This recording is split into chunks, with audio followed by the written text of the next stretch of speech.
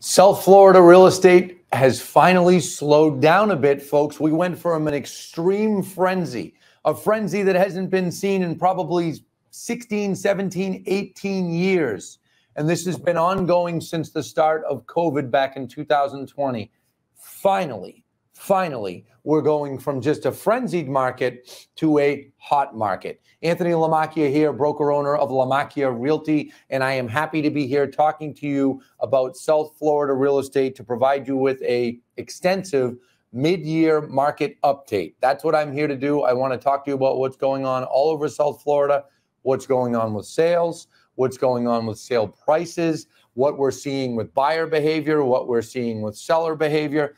And truth be told, it's pretty similar to what we're seeing around the country. What I find interesting is the slowdown. And when I say the slowdown, I want to be very clear with everyone. I'm talking about frenzy down to just hot market, okay? Frenzy to hot, not hot to cold. So please understand that when I'm explaining.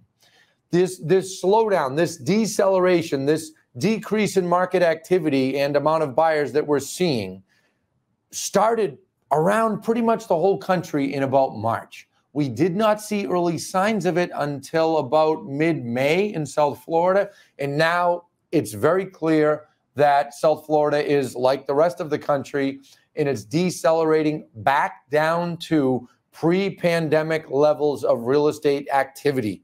That is what we're seeing, and that's what we are expecting to see from here on out. And I want to talk about what that means for buyers, what that means for sellers, so that you can make decisions moving forward on what exactly you want to do, whether it be buy, sell, rent, or whatever it may be. So let's jump into some of our reports. Our marketing team did a fantastic job putting together our South Florida mid-year report.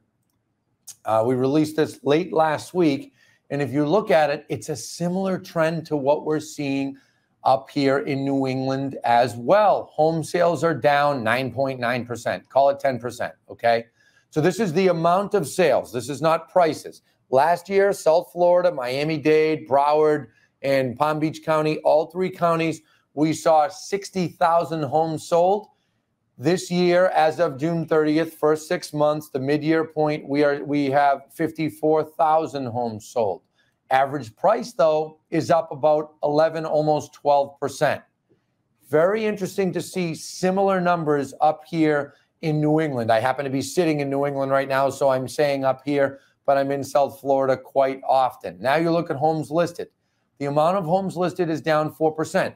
That number was actually more pronounced 3 or 4 months ago because the first quarter started off very slowly across the country and in South Florida, where a lot less people listed their homes in the winter because they didn't know where they were going to go because of the fact that inventory was so excessively low. The peak, don't be confused by these words, the peak of the low inventory, the peak of the frenzy was this past January and February. So the sellers that listed at that time, you made out best, even early March.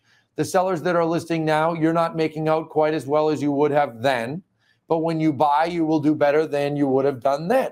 So I just want to point these numbers out. 4%, that was higher before, but it's catching up. More and more people are listing.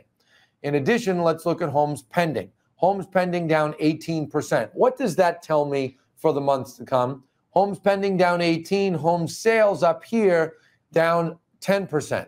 That tells me that we're going to see a increase, I should word it this way, a further decrease in the amount of homes sold. Doesn't shock me. Home sales were up dramatically last year. And now what we're seeing is it slow back down to earth, and that's totally okay. Let's see, just like I talked about, home sales decrease, single families down 14%. So they're down a little bit more. And there was a run on single families, keep in mind, particularly at the beginning of the pandemic, because people didn't want to be involved in shared living. They wanted to be able to live in a place where they'd have their own land. They wouldn't walk out their door and run into people. And that's why we saw such a run on single families.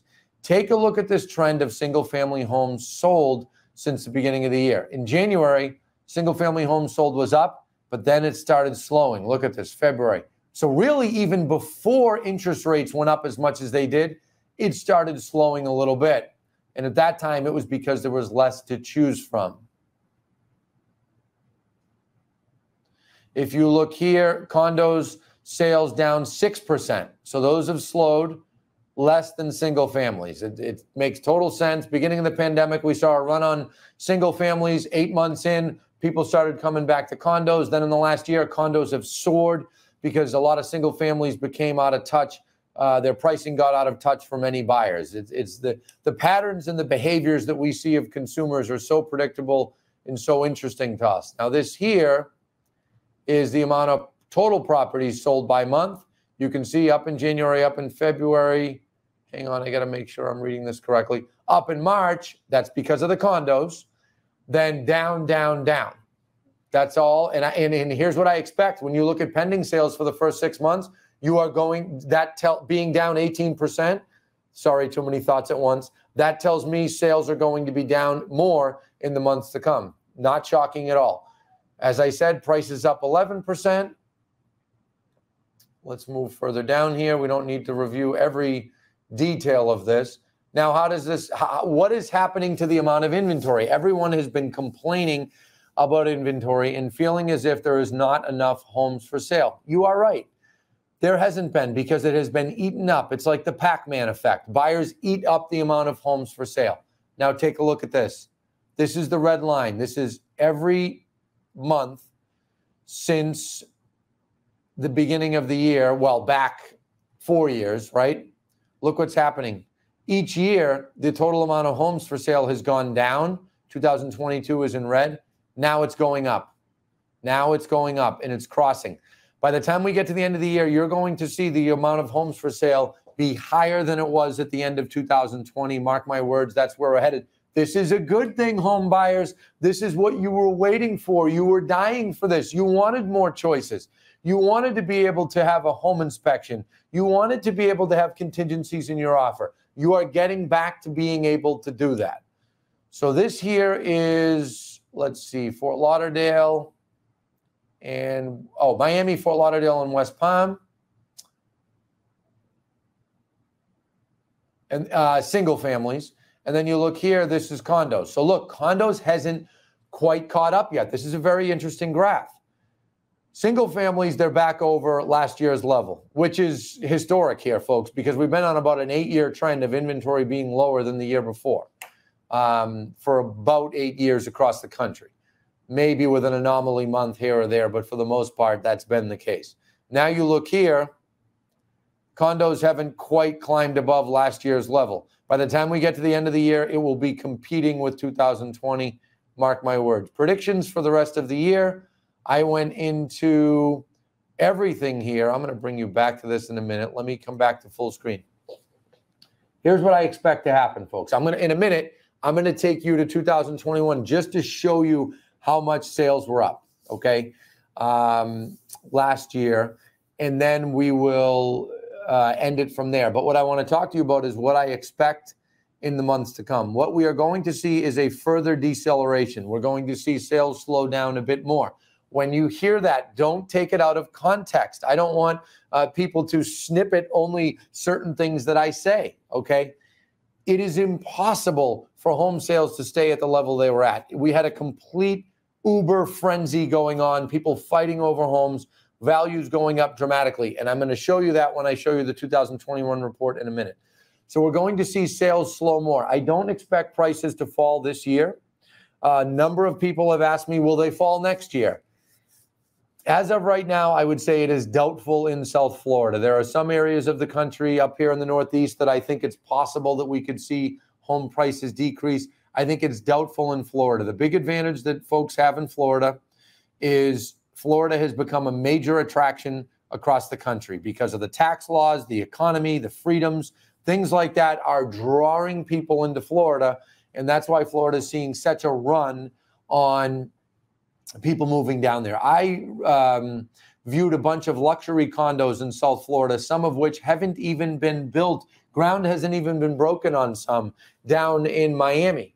One of them was Lofty. The other one was Vita. The other one was Ashton Martin. They're all being listed by our friends at Severa Real Estate. And we went and viewed these with a handful of brokers last month.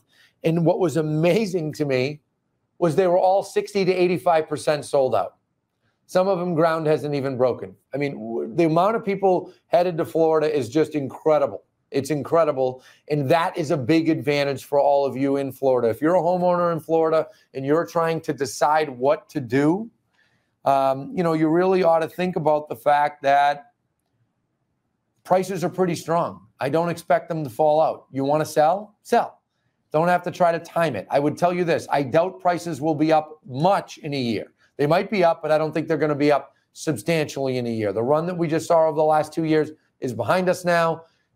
Someday, I'm sure we'll see another run like that, but that was historic. That was the busiest it's been since 04, 05, and some folks feel that it was even busier than that.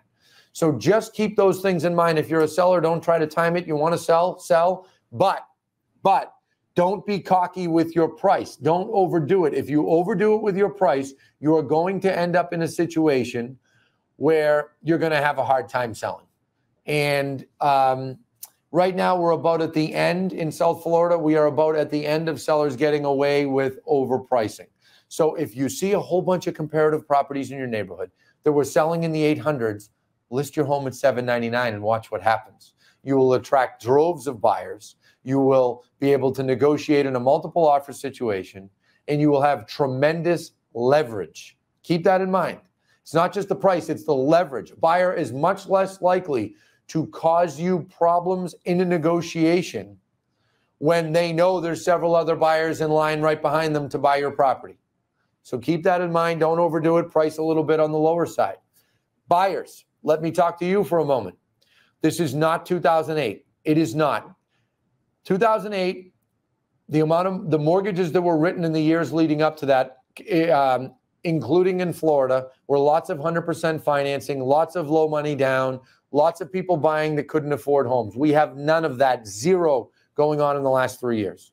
So we're seeing a real estate deceleration. We're seeing an adjustment. We're seeing what you hoped for, home buyers. You wanted this, okay? Don't overplay your hand. You go see a property that's listed, I'll use the same number, 800,000. And all the properties in the neighborhood are selling around 800, you should offer 800. Okay, you can't be getting crazy and offering 600. You will not get it. And if you need to learn the hard way, go ahead. You will see. Okay, the market right now is a better market to buy a home than it was 6 months ago. Rates are up. I expect them to go up more. I expect them to stay high for a couple of years while inflation comes down.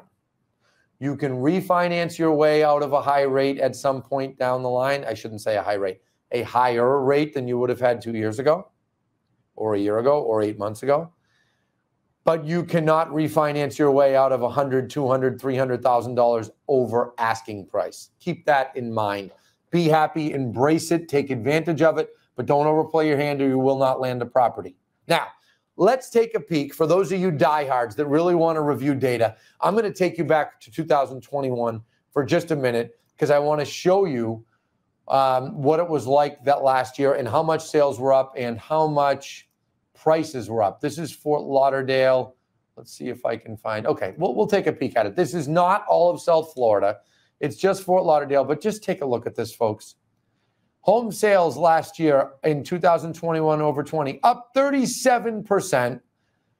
Prices up 36%. Okay, these are crazy numbers. Crazy numbers. This goes to show you just what an incredible frenzy there was. So sales coming down 10, 12% still doesn't have things back to normal. It doesn't. Prices, as I said, I expect them to stay somewhat flat. Take a look at prices here. Home sales up 51% and 28% in Fort Lauderdale. Okay, these are amazing numbers. This is, again, I want to repeat so no one takes what I'm saying out of context. This is back 2021 over 20. I'm just pointing that out because the naysayers and the people that love to go in the media and say, oh, housing's going to crash, prices are going to come down. A lot of you said that in the summer of 2018, and I said that was not going to happen, and I'm saying it again now. I do not expect prices to go down in Florida. I might change my tune in 60 or 90 days, but as of right now, I don't see that. Even if they slid back a little, folks, they went up 50%. Even if they slid back a little, that wouldn't be a bad thing. If you're a buyer, embrace this, be happy, okay? So to recap, because I went over a lot of numbers there, let me jump back in here. I want to recap with you for a moment and just quickly look at our mid-year report one more time. Right here, look at this. These are the biggest things you pay attention to. Sales down 10%, prices up 12%. Look at this, homes pending down 18%. That tells me sales are going to fall further. Okay, they're going to decrease further. Inventory, single families now over last year. Folks, those are the indicators. That tells us what is to come. That tells us what is on the way. And what is on the way is a good, strong housing market, robust housing market. And in South Florida, we are particularly lucky, folks, because everyone wants to be there. That concludes my mid-year 2021 update. I hope that helped you if you are a buyer, a seller, or a realtor. Think about what I said. Watch it again if necessary. Share it with your friends and family. And that's all, folks. Lamacchia Realty and Lamacchia Luxury. Enjoy being in South Florida. Thank you.